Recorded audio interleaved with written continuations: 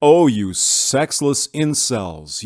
You're a threat to the country. Did you know that? Did you? In the Air Force Times, there's a story, and this is serious. This is legit. Air Force cautions troops to be aware of sexless involuntary celibates. You incels, you. A safety brief analyzing security concerns at one military installation offered up an eccentric example of a potential hazard when instructors warned airmen. Isn't that sexist, author? Isn't that sexist?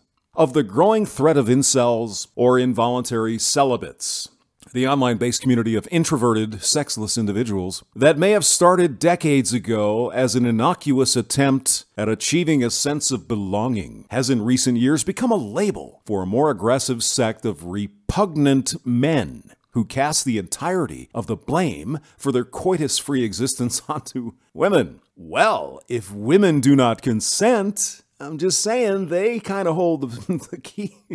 Oh boy.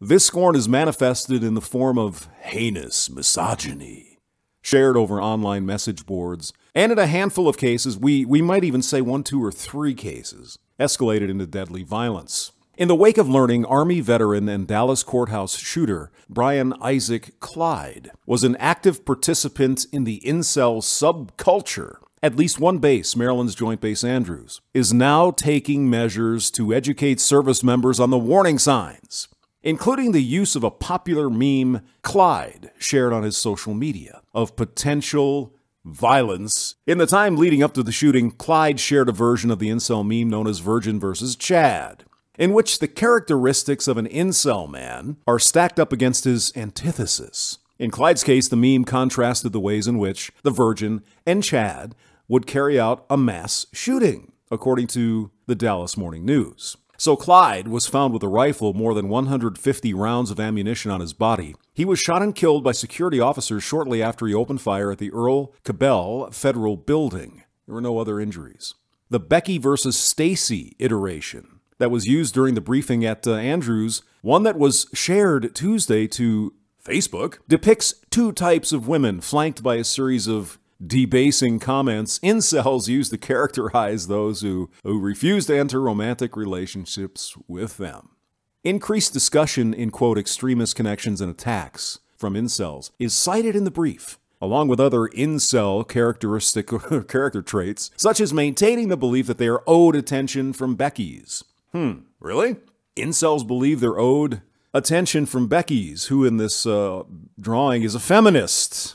What? I'm pretty sure we don't need any more attention from feminists. Quote, the content of this briefing was based upon law enforcement as well as public sources and was used to inform both military commanders and law enforcement personnel about a very real threat to military members and civilians, according to Master Sergeant Jake Richmond, spokesman for Joint Base Andrews.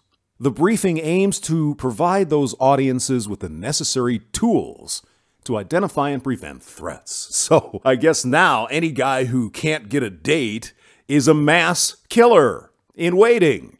And so you're supposed to point him out. Hey, Sergeant Pop, I see John over here hadn't had a date in like 3 months. I think he's one of those incels. Maybe we ought to, do something. Yeah, thank you. Yeah. Is that what's going to happen? Gee, I wonder who's going to report most of the incels. Would it be the women in the Air Force? I bet. One such threat came to a violent end, and of course they bring up Elliot Rodger again, who, by the way, killed his 3 roommates first, then went on a shooting spree, and killed just about as many men as women. But okay, yeah, it's a misogynist incel. Of course, he did blame women specifically, right, in his manifesto. I don't know why you girls are so repulsed by me. Rodger killed 6, injured 14 before he offed himself. At least he saved us taxpayer money, right? Taxpayer relief shot. You could look at it that way. April 2018, Alex Manassian allegedly hopped his rental van onto a sidewalk in downtown Toronto, ramming pedestrians in an attack that left 10 people dead and 16 people wounded. And this guy, I guess, was an incel, a murdering incel on a rampage, perhaps. Some incels on online forums, such as the popular 4chan, where they had piss for feminism and show your bleeding in free bleeding. 4chan, that place, went as far as to celebrate the alleged killer in the wake of the attack, using Manassian's image as avatars and calling for follow-up hostilities using, quote, mass rape, poison, and mass acid attacks. Well, that's That's pretty bad stuff. I don't know how that crap got posted on 4chan. I don't go there. But obviously calling for violence is just not a good thing. And again, we're talking so far 3 examples. Whether the Joint Base Andrews example is part of a DoD-wide initiative remains unclear. Quote, the safety and security of our installation personnel and families are paramount, of course. I mean, if you could detect people that are going to go on a raging rampage and murder people, yeah, of course.